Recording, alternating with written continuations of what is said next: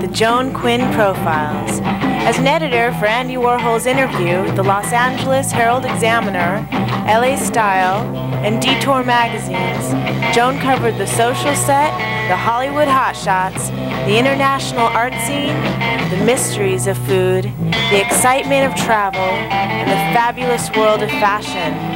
Joan continues to find creative people on the cutting edge who make things happen. Here's Joan Agajanian Quinn. Hi, I'm Joan Quinn, and welcome to the Joan Quinn Profiles. Our guests today are author, teacher, Lama Surya Das, and actress, singer, producer Carole Wells Doheny.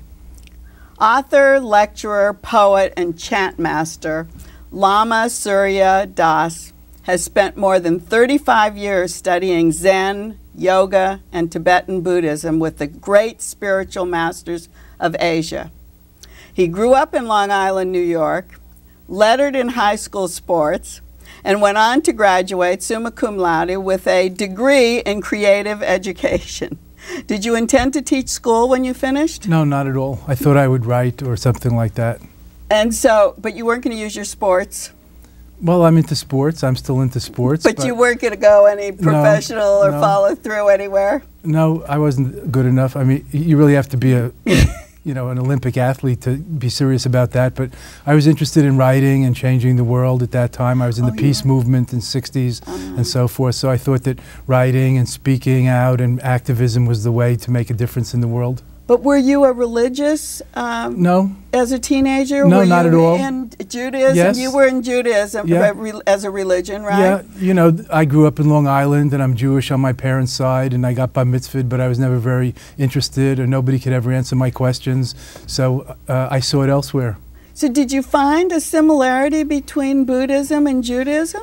Well, there's a lot of similarities in all the world religions, and of course a lot of American Buddhists are Jews, a disproportionate percent because of certain similarities, but not the majority by any means. So it's just something that I got into when I was in college, and then when I graduated in 1971, I went to India, to the Himalayas, to Tibet, Nepal, and so forth, and a year in Japan in order to trace yoga and meditation to its roots. You talk about the similarities in Judaism. What about Catholicism? You said all the religions basically are very similar, but there's a lot of Catholic Buddhists too, or former Catholics. There's a lot of hybrids of all kinds. Of course, this is a melting pot society, so we have melting pot spirituality. But Buddhism has more in common with Judaism than with Catholicism, perhaps. For example, Catholicism has the Trinity and more pictures of God and so on. Buddhism is like Judaism in having no image of the ultimate. So Jews find that very doable. And also Judaism isn't so much about a faith and belief as Catholicism, let's just say for the moment. And Buddhism is not about faith and belief at all. But what is it about then? It's about enlightenment, how to become enlightened. Buddha was a teacher of ethics, meditation, and wisdom, and nonviolence, and so on. Of course, this is in all the world religions, but he emphasized meditation, mindfulness, awareness, and good deeds, not so much the afterlife, not so much faith, not converting people, not proselytizing. And so it's not really a religion as much as an ethical, psychological philosophy of awakening. Even Albert Einstein said that Buddhism seemed like to him like the appropriate religion of the future, because it eschews dogma and proselytizing, and it's very much in tune with the natural world and natural laws. Well, you can continue your own religion then and be a Buddhist. Of course, many people do. I mean, isn't that right? There are Jewish Buddhists, Christian Buddhists, atheist and agnostic Buddhists. If you meditate, if you do yoga, you don't have to convert. You also don't have to believe in religion. You can still get the health, mental and physical health benefits, spiritual benefits, longevity benefits of meditation, yoga, chanting, healthy living, with or without subscribing to any belief system. And I think that's one of the almost unique properties that Buddhism offers us today. As the Dalai Lama says, his religion is loving kindness, religion should be about wisdom and compassion and altruism. He's always stressing altruism and the good, innate good heart, the warm heart that we all have inside of us, and that we shouldn't argue so much about theology and where did the world come from and the next life, and who's going to lead it, right? And ignore this life, right? And ignore what's going on in this world, that we have to take positive action in this world today. You talked about the Dalai Lama, and you studied with many of his masters. That's right. People who taught him. Yes, also the Dalai Lama. I'm close to the Dalai Lama. Oh, you studied with him as well? Yes. And who else did you study with, and what kind of classes do you go through? I mean, are they actual classes, like college classes? There's classes, and there's more than classes. There's study, there's also practice, like silent meditation retreats. There's yoga and fasting, there's chanting and ritual training, there's monastic training. So I was a Buddhist monk and lived in a monastery for 8 years. So do you have to go? Monastery. You have to go through all those things to be, you're called Lama. Tell us what Lama is. A Lama is a priest or a meditation master in Buddhism, in Tibetan Buddhism particularly. So that's a very well-trained, experienced kind of a teacher.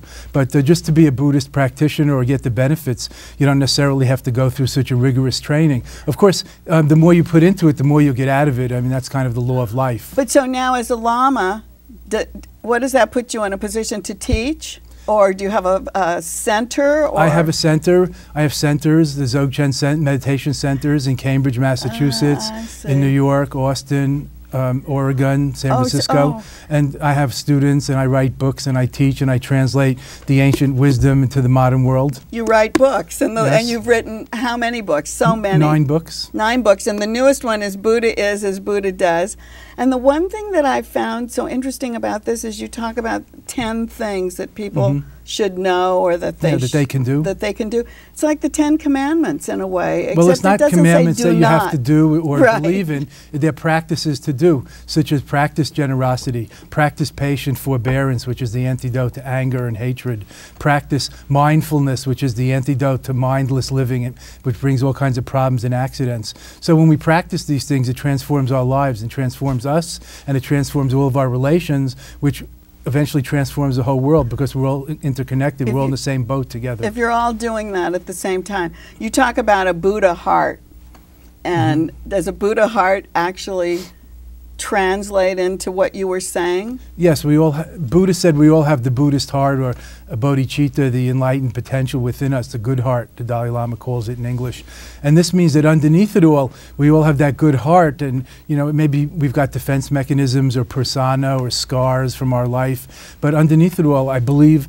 we all want to be better people and contribute to a better world. So this is the Buddhist heart. Of course, it's not Buddhist particularly. It's the Buddha heart. It's like the Jesus heart. Buddha heart. The other thing is, people are always having so many problems with their relationships and marriages, and I think one of the things that you talk about in the book is how you can make those relationships better. Well, of course, relationship is the essence of life. There's no way around that. Even if you're alone, you're in relationship. The hermit in the tarot cards is also part of the deck, and somebody supports the hermit and feeds the hermit. Right. So, there's an old story that one day the mountain hermit heard there was a flood in the village in the valley below, and all the villagers had to move to another valley. So guess what? The hermit also had to move to another mountain, because the hermit exists in relation to the village. Oh, so he had to be there with her. Also. He had to, right. I see. So it's always there. It's always there, and we're always in relation. Even Martin Buber said in his great teachings of I, Thou, seeing the divine in the other, that life is all about relationship or encounter. Every encounter is a spiritual encounter between oneself and the all. And what is that in? What kind of teaching? That's in the Jewish teachings. Oh, that's Martin in the Buber. Jewish teachings. Yes. I see. So, you know the Jewish teachings very well, I'm sure. I don't know the Jewish teachings very well, but I've read these things. But Buddhism I know. But what about yoga? Tell us what that is, because you talked about studying that. You talked about Zen. Well, everybody knows. Give us a few Everybody ideas. knows today what yoga is. Yoga is a healthy way of life, as well as physical exercises. It works on our body, on our energy, on our spirit, and it's a good way to live. And it has a lot of ethics also, not just the physical part, but simplicity, purity, nonviolence, humility, concentration or awareness, and so forth. So the essence of it all really, according to our Buddhist or so-called enlightened way of thinking, is awareness, mindfulness. Rather than living mindlessly and having all kinds of accidents, There are really no accidents, but accidents because we're asleep at the wheel, living more mindfully, more awarefully, more consciously, and cultivating mindful awareness, higher consciousness, so that we do know what's going on. We do see things as they are, not as we think they should be. We see them as they are. That's wisdom. That's reality according to Buddha. So is yoga a part of Buddhism? No, yoga is a part of separately? Buddhism, but yoga comes originally from Hinduism. Okay, so now take me to Zen. Zen's the Japanese, Chinese form of Buddhism. And you studied in Japan as well. I lived and studied in Japan for a year. Oh, so is I've done it all. Is it the same thing, Zen? It has the same background, the skeleton, but it's like there's Catholicism and Protestantism, but it's all Jesus' teaching. I so see. some are more high church or low church, some are more simple or elaborate. But the goal of all schools of Buddhism is enlightenment, that we can become as enlightened as Buddha did. And that's really my message, that if I can do it, Joan, you can do it, anybody can do it. I'm not the Dalai Lama, I'm not Martin Luther King or Albert Schweitzer or Mother Teresa. I'm just a Jewish jock from Long Island. But it took you almost 40 years to get here. Well, I'm a slow learner. How long will it take us? Will it take us that long too? It'll take us all just the right amount of time that we need. Is that it? And then you can start feeling. It takes us the time that we need. It's like, how long will it take you to get healthy once you decide to? Yeah, there are many factors, but there's no doubt once you decide to, you can actually get healthy. You can get healthier. Even if you die of the disease, you could have a spiritual healing, a soul healing, and have peace as you die. One of the things in Buddha does is it talks about karma. Can you, we have 3 minutes left, can you give us a little karma stuff? 3 minutes is enough. We all have heard the word karma, and it's a sitcom joke. But karma is easily misunderstood. It's not fatalism or determinism that things are already scripted. It means cause and effect, that everything has a cause. It's scientific, like for every action there's a reaction in the laws of motion or something in physics. It means cause and effect, just like in the Bible it says what we sow we shall reap. Right. Similarly, what goes around comes around. So positive more or less reproduces positive and negative negative. Of course, life is complex, so there's personal action and personal karma. Yes, but there's also collective. We can make that, right? It's up to us. So it depends on the power of the heart and mind, our intentions, our motivations, as well as our actions. If you believe you reap what you sow, or if you do something wrong, it's going to come back to you. Yes. Is that, in a way, can you control it then? Well, control is a little extra, as I said, because what you can do is live according to the principles and trust that whatever happens will happen, because there's many different aspects of karma. Like bad things happen to good people. I know, that's what you never wonder. You wonder, why does that happen? We haven't properly explained it in the New World, because there's not just personal karma, there's also gender karma. Oh. There's species karma. Oh. There's and American you said karma. It's a big overall, picture. Right. So if a people's, like your Armenian, is genocided, right, that's not because you or your sister were naughty. Oh, right. It's because of the whole socio-political economic history of the Middle East. True, but then we carry it. That's right. So you can carry it as long as you want, or you can cut it off. Well, we wouldn't say cut it off. You can purify karma. Understand it? You can understand it. You can be one with it, so you don't resist it and fight it in the same way. So, and acceptance goes a long way to changing things. Just like instead of trying to change your mate, if you accept your mate, it actually changes your relationship. Yeah. So when I said cut it off, that was really wrong. We think about that was wrong to say that. We think about controlling. You know, nobody's in control of the world, but we all participate. So we all make our karma. Karma just means conditioning, to put it psychologically. Karma means conditioning. So when we can change we all know habits are hard to change, but we can change our habits. Even addiction, we can change. People say, oh, he's got bad karma, or there's a bad aura around him, or all those things. People say all kinds of things. Also, that he's a bad person, he's a good person. But life is not that black and white, as any thinking adult would know.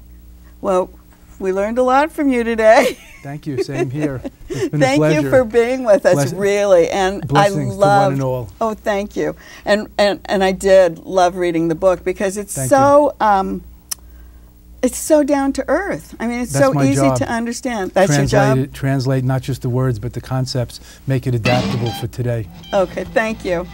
And thank you for watching. Stay tuned, because Carole Wells will be on.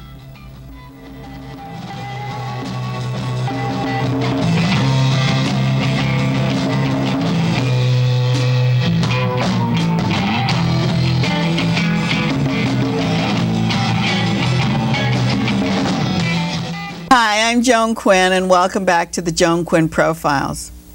Multi-hyphenate Carole Wells has been in show business for so long, since she was 12 years old. So long. She has been an actress, a producer, a writer, a singer, an art gallery owner, and she's been in a lot of film, TV, stage, and commercials.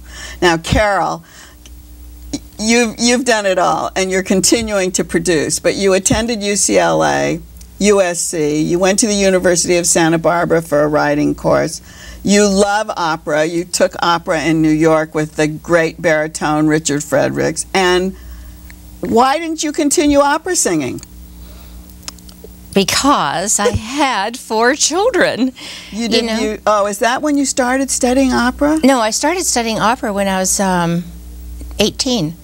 I sang. Oh, after you'd been in show business for a while then. Yes, I always sang. I was the church soloist with Tennessee Ernie Ford. Oh, of course. He was the one that always did the great male voices, you know, and I did the soprano parts. But I studied seriously after I graduated from high school because I sang Massa de Gloria in the Hollywood Bowl at our high school graduation. Oh, so you already were studying it at that time. Did you think you were going to have a future in opera?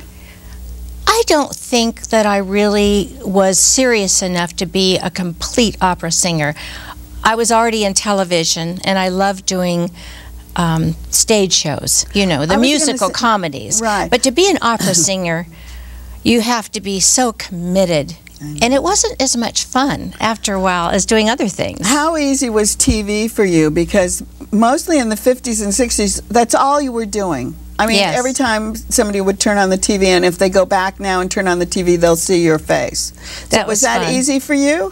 Well, it was very easy because I was young. You know, I was only 12, 13, 14, 15, and in those years, a lot of people had acne and pimples, you know, and I was blessed that I didn't have acne, and I think that's why I got so many jobs, is because I just was not in that awkward stage when everybody else was. And then in the 60s, you did a lot of film. Yes, I did. And you did. Tell us some of the things that you were doing. I made some movies. I was under contract to both Universal and MGM Studios. So, you know, I was doing my television series National Velvet. And when I didn't do that, then they would put me in a film.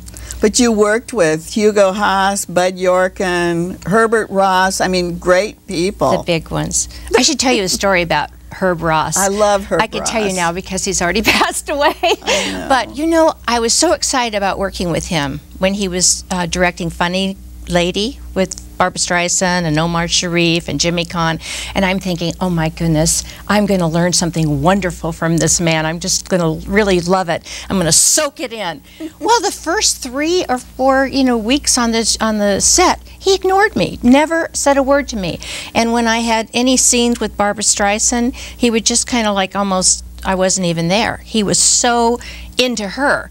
Well, then one time... Was he worried about how he was treating her? Is that what it was? Oh, they were treating her with kid gloves. Okay, I see. Because she was very, very difficult. I see. And then they gave me this wonderful dance number and things to do, and I had a certain mark to make, and I didn't have my eyes LASIK surgery at that point, and I couldn't see the mark. So twice I missed it. And here's Herb Ross on top of this big crane like Cecil B. DeMille's, and he's going, Miss Wells, don't you know we have 150 extras on this set, and this is costing us money? And I'm going, I'm sorry, but I can't see. He says, what do you mean? I said, well, just get me a cue light. And I screamed it at him like that. I mean, I did it really loud. I pretended I was Barbra Streisand at that moment. And do you know that after that he was so nice to me? Oh, he recognized you. Then he paid attention to me. But it was a terrible way to have to get his attention. Well, towards the end of your stardom as a young star, you married a really fabulous oil family. Yes, I did. From Los Angeles. And you had 2 children. And did you stop to raise those children? Yes, yes. Oh, you did? Because here you were, we're talking about. I made the decision, you know, we were married for 6 years before I became pregnant, and I had a second television series. And then when you decide to have a baby, and that little baby is there and depending on you, I don't believe that we as mothers can have children and not give time to it. And so I did stop. Then when my husband died abruptly, I was only 29 years old, then I went back to work again. But all the time you were working and all the time you were married, you were always doing charity work because you got this great humanitarian award. Yes. What was that for? That was for my work with the group Los Floristas. Oh, I was going to ask you about that. That was a wonderful, they used to do the headdress ball. Yes, and I wish that they would televise it. All those huge, wonderful flowers that the fellows that do the Rose Parade. And you were always active in that group. And they raised a lot of money for the children. Was it Children's Hospital? No, it's for the hospital down at Rancho Los Amigos and for USC School of Medicine. But we would, you know, go down to the hospital itself and take care of the children and interact with them. So it was a very rewarding experience. That was great. You also have worked in other charities that are very showbiz oriented, like Share and Thalians. Yes. And I think Los Floristas was as no, well. Los Floristas wasn't. In fact, I think I was the only one in show business. Right? It was a very, you know, more social. Wife's a lot of Pasadena, a lot of SC graduates, and it was wonderful because I got to really interact with women that weren't in show business, and they were a little more grounded. I see. They had a whole different viewpoint, I see. and they were so kind. The Los Floristas women saved me through my husband's death, through a horrible. Later, I had a divorce, and I think our girlfriends really do help us the most. Oh, that's great. Well, talking about this and circling this whole thing, you were a Hollywood High alum, and now you are producing, what is it, the 100th anniversary? Yes, we're having our 100th anniversary of the Alumni Association, and so, you know, I volunteered. I'm on the board. I'm the curator for their celebrity museum. Well, did you found that museum? No, I didn't. Oh, you no, did? I didn't. Oh, I see. Mrs. Hahn, when was the principal, along with Jerry Anker and some of the other fellows that worked I didn't realize school that. there. Oh, but I took it over when Jerry died. He passed it to me to take care of. I see. So you've been. So what do you have in a museum like that from Hollywood High? You haven't been there? No. Well, I hope you come to the show next week because we're having a wonderful show. But what's in the and museum? All the pictures of, well, remember, Carole Lombard, who I was named after, it was from there. And we have pictures, memorabilia, we have of all of the great stars that went there. Lana Turner was the most famous one. And we have pictures, if they've written a book. And what I'm going to do is develop from it just being a picture library, going into making it more with all of the computers and having, you know, all kinds of, yes. That would be great. And you can also probably get costumes and different things that they used in there. Yes, we do have some costumes. Is this in there? Is this in the museum?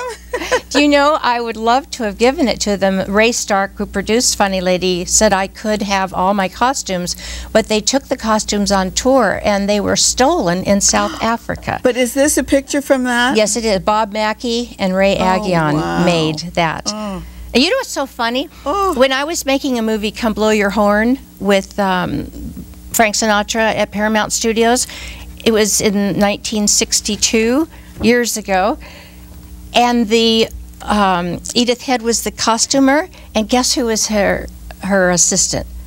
Bob Mackie. And then years later, he's now making, you know, these wonderful costumes. Will this picture be in the museum? It's in the museum. Oh, it is in the museum. That's what I want to know. Okay, now you're producing the alumni show. We don't have very long to go. So who's going to be in it? Rita Lee and the fabulous singer Brenda Lee Egger. We have some of the winners from the awards last year that are the students that have now become the alumni. They're also having a show that night, this chorus line, so some of the students are singing from that. But you know, that's very trendy now. Hamilton High, University High, Hollywood High, they're all bringing their alumni back, and many of them have been in show business in one way or another. Well, we have I think it's 44 or 45 stars on the Hollywood Boulevard of just our alumni. Is that right? And besides, we have Brandy and Judy Garland. We had Warren Christopher, Stephanie Powers, and I went to school together. Stephanie, right. So we've had the biggest list of notables from the Hollywood area. But getting to this show, you're producing it. You're writing it. You're acting in it. You're dancing. And this is something for all ladies that are over 50, as I am. I am tap dancing and trying. I think Dancing with the Stars inspired me. So I've started doing dancing again and doing this show, because we're doing all that jazz from Chicago, and a couple other numbers, has helped me get back in shape. But also, I'm doing it to kind of lower your cholesterol and get, healthier. So I recommend it. And pole dancing is something Joan and I are going to do together. Yes, but she doesn't want to tell anybody. Adria Tanner did that. This actress had a one-person show called Pole, and she did that pole dancing. Loved it. It's very difficult. Very difficult. And very sensuous. So before we leave, how did you get through all this producing? I know you're a yoga person. Has that helped you? Yes, I'm sure it does. I'm sure it does. And I've been doing a lot of Sufi work, which is belly dancing with yoga and Tai Chi together. So, but does all it, of that helps you when you're stretching and everything. But what about keeping your mind I think what you do is you don't need as much sleep. But the tap dancing has been wearing me out, I can tell you. But yes, I think anything that we can do to give ourselves more clarity with our peace of mind, with either meditation or whatever you could do to stay present in the moment, is going to help us with any of our stress. And for our future. We need to do that. We have to do that. Yes. And it helps you stay young. Well, it keeps you in sync with yourself. Carole, thank you so much for coming and being on the show today. And we want to thank you for watching the Joan Quinn Profiles. Keep writing to 777 South Figueroa, 44th floor, Los Angeles 90017.